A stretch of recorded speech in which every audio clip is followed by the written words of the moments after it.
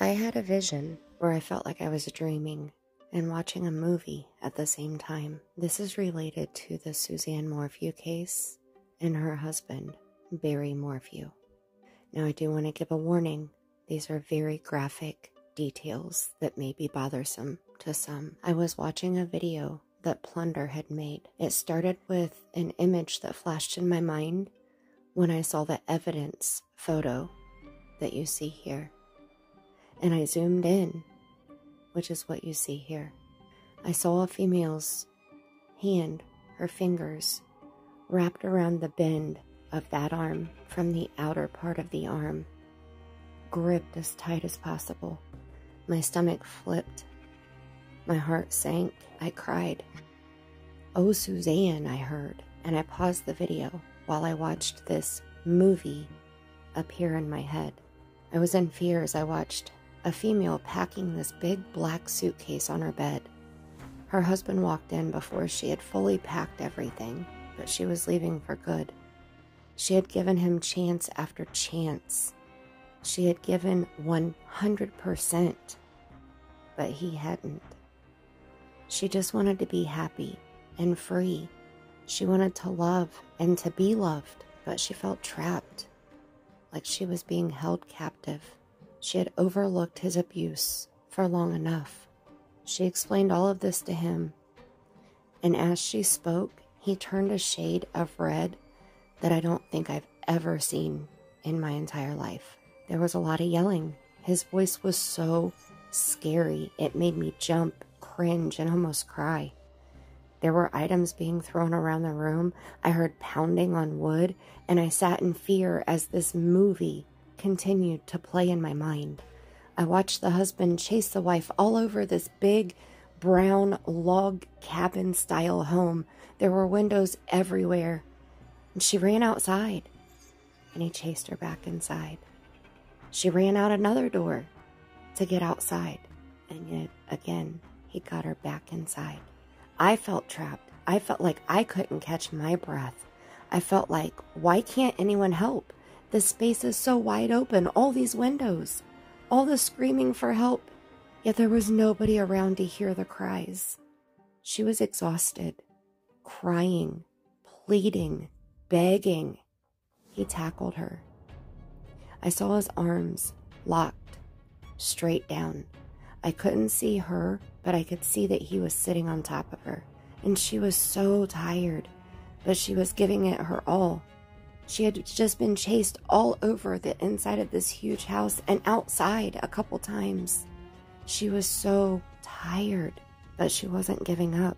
She's a fighter, and I felt that. I felt that fight. She tried the flight part, and I heard fight or flight in my mind, and that's not a term that I ever use. So I knew that she was letting me know. I tried to flee. I tried to get away, and I couldn't do it, so I had to fight. She didn't want to hurt him. She wasn't trying to hurt him. She was trying to protect herself and get away from him. But when he tackled her, she knew that she was stuck. And I saw her hand grasping his left elbow area again. That same vision that I saw moments earlier. I saw her right hand trying to bend his elbow to release his strong grip. Her hand was a light colored tan. Her nails were short and manicured, and those nails were strong. They were digging into his skin, and he was wearing a blue t-shirt, and those nails definitely have his DNA underneath them. They definitely have his skin and his blood under them. Her head was pounding just to the right of center in 2 different places. She could hear her rapid heartbeat inside of her right ear. The right side of her head was damaged pretty bad. She kept fighting though. She begged God to give her strength. And he did, until she took her last gasp of air. That's when I saw the husband stand up after she stopped moving.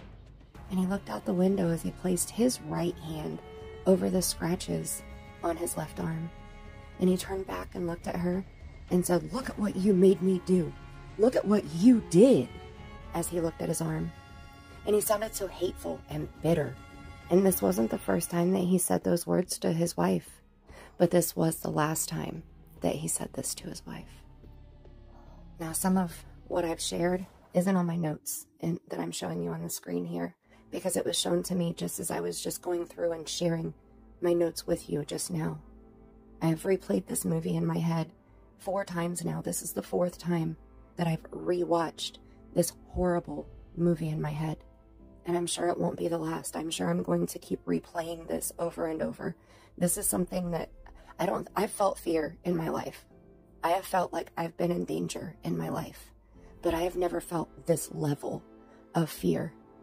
I've never felt this level of danger myself. That's how I know it was coming from this wife.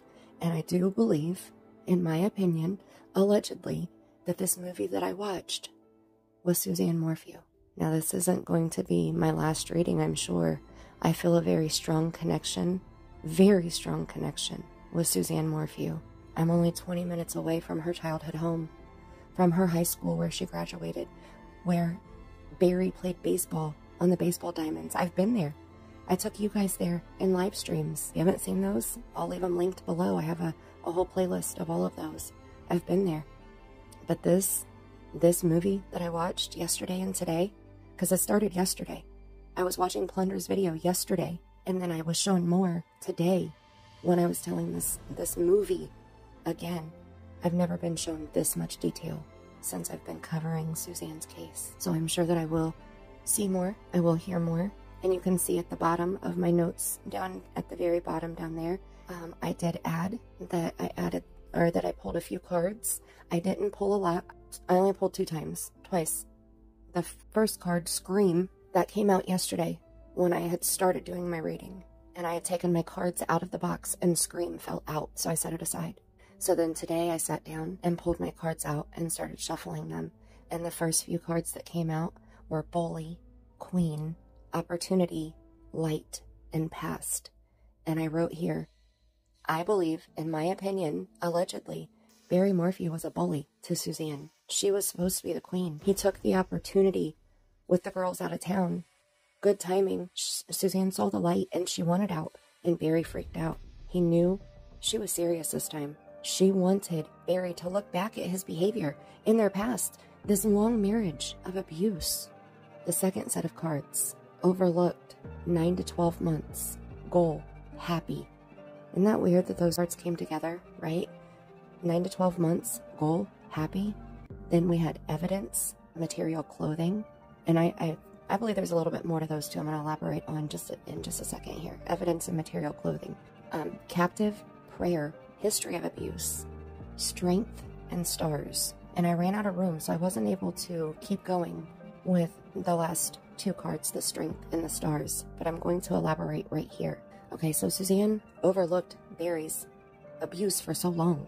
She gave him so many chances that she finally set a goal for herself to leave Barry.